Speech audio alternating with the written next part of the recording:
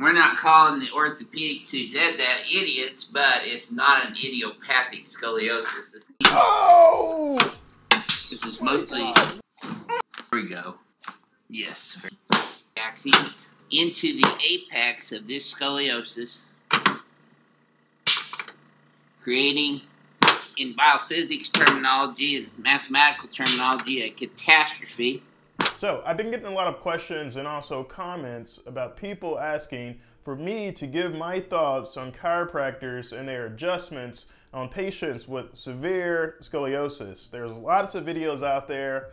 I happened to come across one, and then today I'm going to react to that chiropractor's assessment and his kind of adjustment of this patient. Let's check it out. Houston chiropractor Dr. Gregory Johnson, and we have Haley here with us today. And Haley's here to see us for her scoliosis, and she's got a pretty severe scoliosis. It actually measures 37 degrees by the Cobb angle method with the apex at T6, T7 on the right convexity, and then down in the lumbar spine, and the convexity is to the left with the apex at L1 and L2, and that measures 45 degrees by the Cobb angle, which is pretty significant scoliosis. So the numbers that he's throwing out there, the 37 degrees in her thoracic spine, as well as the 45 degrees in her lumbar spine, well, these are measurements that we take as clinicians to assess how big a patient's curve is. So in scoliosis, all that means is that there's an abnormal curvature in the spine. No one's born with a relatively straight spine. Everybody has some little maybe twist in their spine. A lot of patients have what's called spinal asymmetry. This is a curve that you measure, or a little abnormal curvature in their spine that's less than 10 degrees. Anything over 10 degrees is considered scoliosis. We measure these on the patient's x-rays. We use these numbers to help us guide our decision making when we're trying to decide what's the best treatment for patients. If a patient has a scoliosis of a certain degree, that doesn't mean that patient needs treatment or they need surgery. You have to take into account a lot of other things, how much growth they have remaining. What is the underlying cause of that scoliosis? There are lots of different causes for scoliosis, and as a clinician and as a physician, you have to understand what's causing that scoliosis so you can treat it effectively. Because if something is causing the patient to have a scoliosis and it's in their spinal cord or in their brain, well, doing any type of adjustments or treatments will not treat that patient. You're doing that patient injustice. And this is your 6th treatment so far, huh? Mm-hmm. And your numbers are pretty low. Mm-hmm. That's good. So that's looking good. Let's have you face the mirror here. We're going to check your posture first. Let's have you close your eyes, Haley, and bend your head forward and backwards for me. And then neutral. Okay. Hold still for just a moment. Whenever we are examining patients in our office, we're always kind of looking, like you said, at their posture. We're looking at their shoulder level, because a patient can have scoliosis and one shoulder is higher. This can be very cosmetically not really appeasing for a lot of patients, and they come in and they're reporting like, hey, I'm 13 years old and my shoulder's high and people are making fun of me at school. So it's definitely something that we look for. You look for the rib hump, or how asymmetric a patient's ribs are, because the larger the curve, the larger that rib hump may be. Okay, you can see her head's translated a little bit to the left of center, and her body's kind of tilted off to the right here. That's a part of the scoliosis. Her pelvis has shifted to the right of center. You don't see any room here, but you see quite a bit of room over here, and that's because her apex of her scoliosis goes way out to the left over here, pushing her pelvis way over to the right. So the very best treatment that we provide for any scoliosis patient, and they called yours an idiopathic scoliosis at the orthopedics office, right? Mm-hmm. And we found out by looking at your x-rays that it was not idiopathic. It was actually because of structural misalignments, correct? Mm-hmm. Yeah. So we're not calling the orthopedics who said that idiots, but it's not an idiopathic scoliosis. Wow. Oh man, so lots of different causes of scoliosis. The most common cause, 70 to 80%, is called idiopathic scoliosis. This means there's really no cause for it. We can't figure out what's causing the patient to have scoliosis, whether this is genetics, whether this is something that they were born with, hereditary. We don't know the cause. Lots of other different causes of scoliosis. You can have neuromuscular scoliosis. These are patients who have like cerebral palsy or some type of underlying issue in their brain or their spinal cord that causes their spine to grow crooked. Other causes of scoliosis, you have adult causes of scoliosis, adolescent idiopathic scoliosis. It's for patients who are 13 to 18 and sometimes a little bit younger than that. There's congenital scoliosis, early onset scoliosis. So lots of different causes of scoliosis. Majority of them, that's what the literature supports, that majority of them are idiopathic. We just don't know what causes them. And really there's no way to look at the x-rays and say your cause of scoliosis is because of structural misalignments, and then adjusting your treatment plan based off of that. So we look at the x-rays, we look at the curve. Most curves, especially in the thoracic spine, are going to the right. So if a patient has a curve that's going to the left, that tells me that we need to look at some underlying neurologic causes for that patient's scoliosis. So that's one thing that you can look at the x-rays and say, hey, a patient has a left-sided thoracic curve. There's an incidence of neuroaxis abnormalities with this left-sided curve, so we need to further evaluate this. Whether this is a syrinx, which is a cyst of fluid inside the spinal cord, or something more up in the brain, you need to search for that underlying cause. And we really appreciate you subscribing to our new channel and sharing it with your friends. Just breathe through your nose. Oh yeah. You feel that all the way down? Okay. Oh man. There we go. And yes, she's still kicking a little bit, not much. Right now he's trying to check her reflexes. These can be abnormal in some patients who have spinal conditions. So he's hitting on her patellar reflexes to check them. Hanging on. Yeah. Not hang over, hanging on. There we go. Yes, very nice. You like that a lot better, huh? Yeah. I'm just not sure of doing the adjustments to the neck the way he was doing it does anything for your scoliosis. I'm not sure. Maybe I'm missing something, but not sure how that kind of plays into her scoliosis and treats her scoliosis. So this is the y-axis, and I'm going to give you an example. If I had a crooked chain that looked like a snake that went from here up to her head, and I nailed that chain in right here and lifted straight up on the chain, what would happen to the chain? Straighten it out, wouldn't it? Well, you have a chain of 24 freely movable vertebrae in your spine from your skull down to your pelvis. Let's come over this way now, you tell me. So the principle works the same. I don't think that's how it works. So several different causes of scoliosis as we discussed. Some scoliosis curves are flexible, which means they're not rigid, and other ones are structural, which means they're rigid curves. Pulling on someone's spine or adjusting someone's spine will not correct a patient's scoliosis, especially in scoliosis curves that are very rigid. She's a young patient. She most likely has a flexible curve, but what we do as surgeons, we evaluate this with bending x-rays. We have the patient bend over to see how much of that curve actually corrects. We have them bend the other way to take another x-ray to see how much it corrects. That tells me as a surgeon, if this patient ever needed surgery, a lot of patients don't, but if this patient ever needed surgery, that tells me how aggressive I need to be in the operating room in correcting her curve. If you can imagine, as a surgeon, I'm in the operating room and I just did a case like this 2 weeks ago on a 16-year-old patient. This patient had adolescent idiopathic scoliosis, the most common cause of scoliosis, which is idiopathic.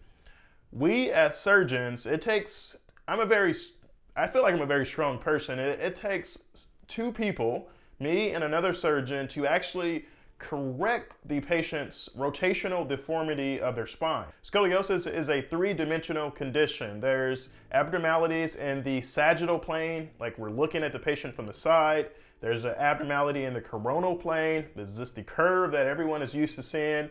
And also there's an abnormality in rotation. The spine actually rotates. So in surgery, I'm actually using instruments to really push on the spine to try to correct that curvature or that rotation of the spine. And it takes a lot of force to do that. And a lot of times this is after we do what's called osteotomies. We're using different instruments to break up the bone to make it more loose and more mobile so that we can actually correct the spine to get it into a better position.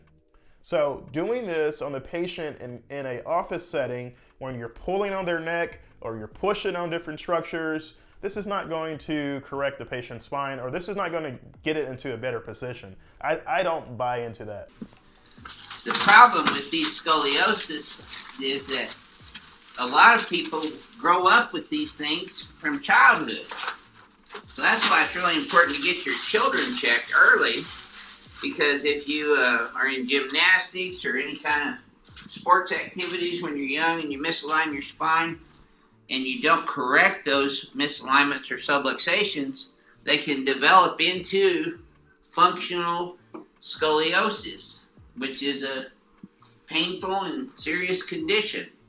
But they can be helped early on and prevented with proper chiropractic I agree. care. A lot of the scoliosis, patients who have scoliosis, if left untreated, it can cause a lot of pulmonary issues, back pain, disability, cosmetic problems. It can lead to there's some theories out there, it can lead to arthritis and back pain. So yes, I agree with that part.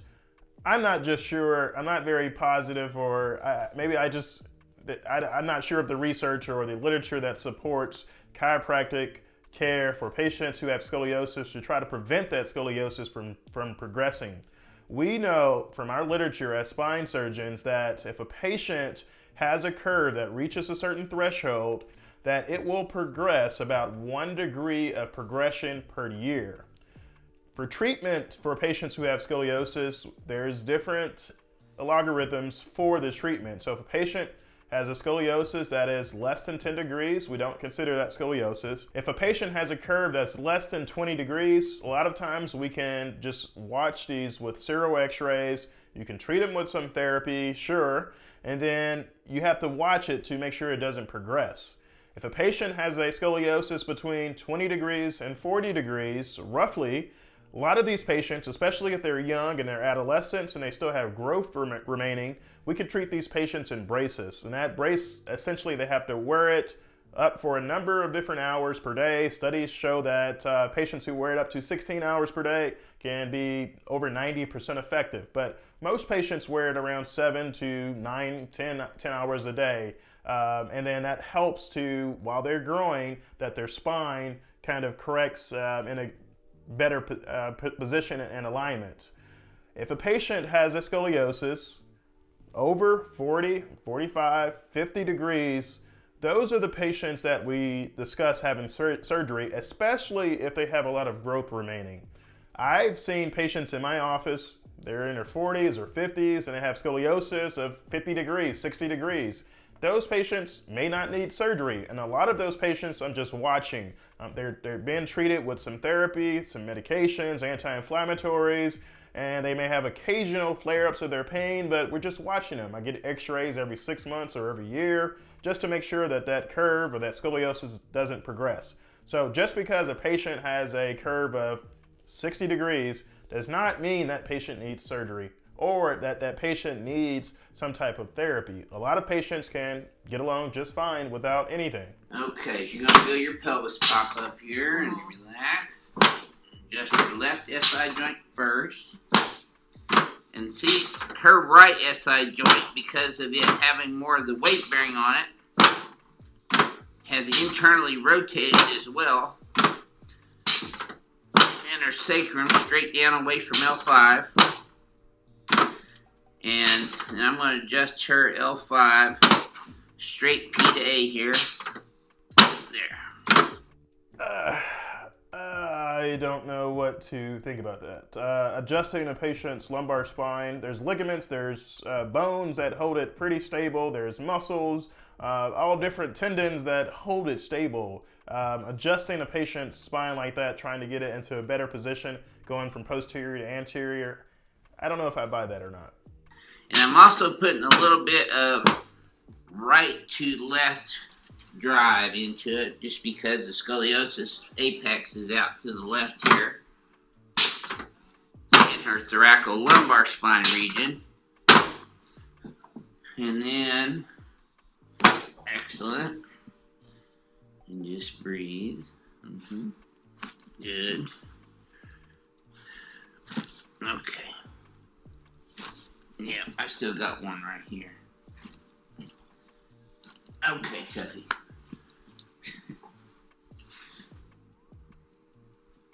So I'm going to do a new adjustment on you today. Okay. That you haven't had done. It's new to you, Like, not what? to me. Let's have you lay on your right side and put your right hip on top Like, of what this are you about to pad, do to this me? roll.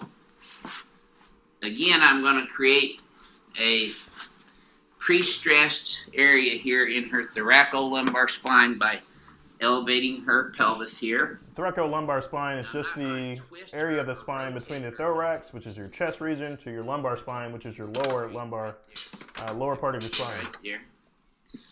Okay, and what I'm going to do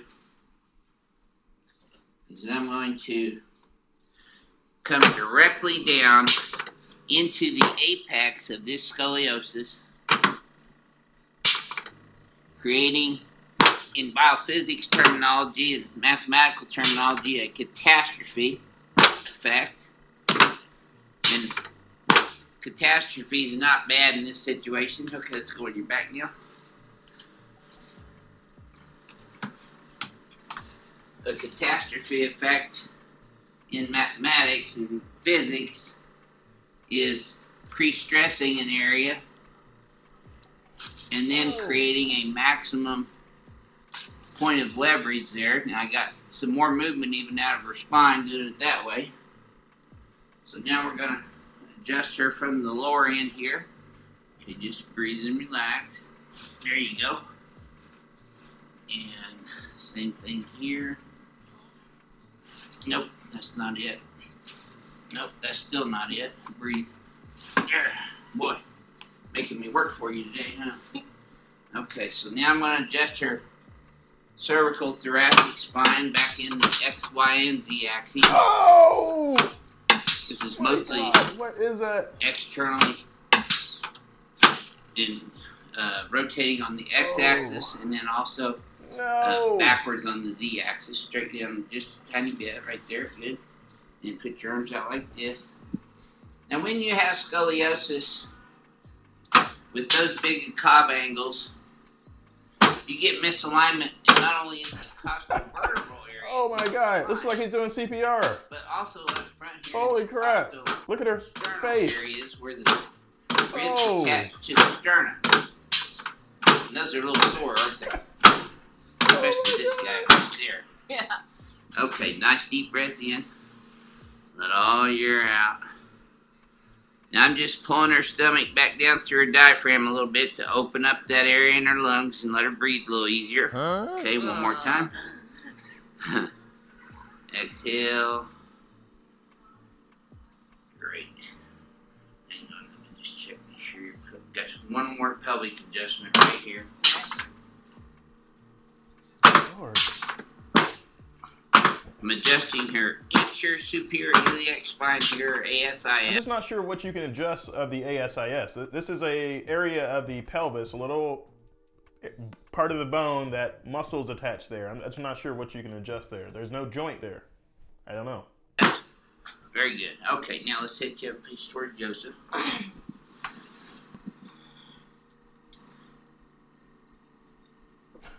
There we go. Good.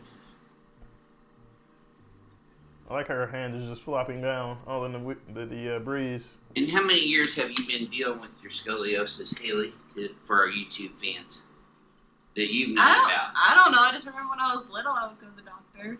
And they told you had it back Yeah, but then my mom nobody's ever done anything about having it. Yeah, my mom didn't want to put me in a brace because I was a rebel. Well, that's kid. good. That's good. She mentioned that she was a rebel and she didn't want to wear her brace. Well, that's pretty common. Compliance is a big issue when patients are being treated for scoliosis with braces.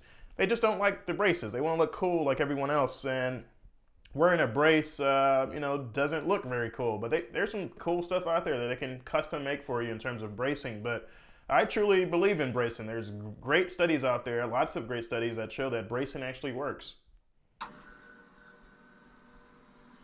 And it's smart not to be getting any Harrington rods put in there unless you have organ pathology or heart disease.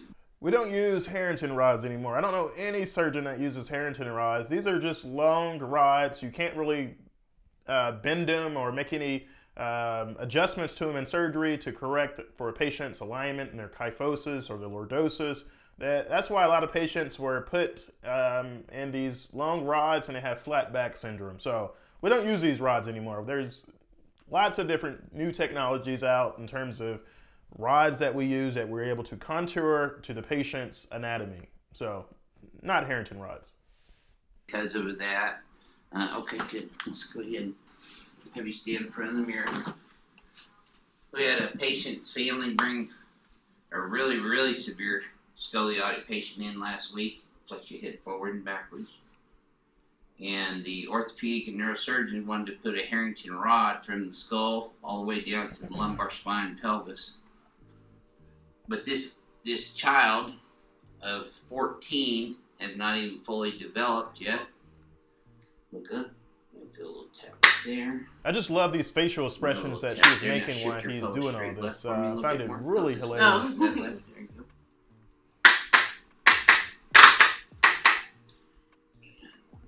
Right there. Okay, now let's try that same thing again.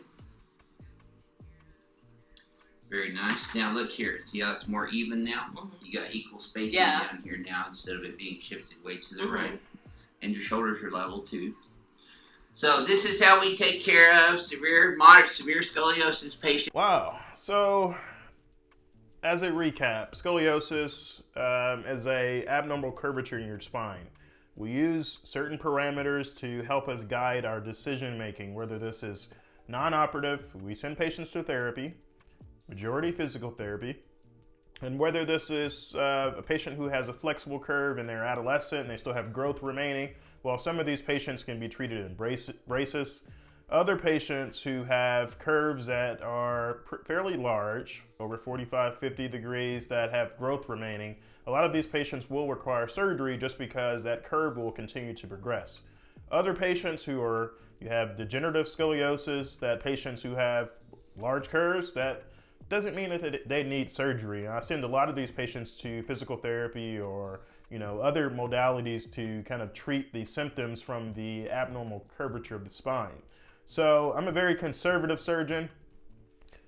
I give patients options, what type of therapy would you like to undergo? If patients who had good experiences with chiropractors, I recommend patients to continue doing things that works for them. So if something's working, it keeps you from going to the operating room, then you should continue doing that until it's not working anymore. But I just wanted to give my thoughts on this. Scoliosis is a three-dimensional condition. I personally don't buy into doing the adjustments to align the spine. He said her shoulders are more level, her leg lengths are more equal now.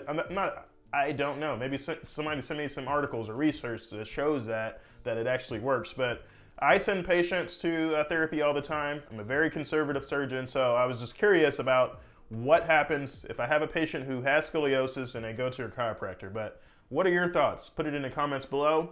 Everyone else, thank you for watching this video. Make sure you subscribe. New videos coming every week. We'll see you next time.